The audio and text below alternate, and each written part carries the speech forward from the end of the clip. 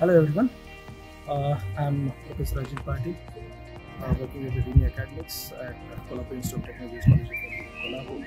Also, I'm heading the Department of Computer Science and Engineering, specializing in AM and Computer Science.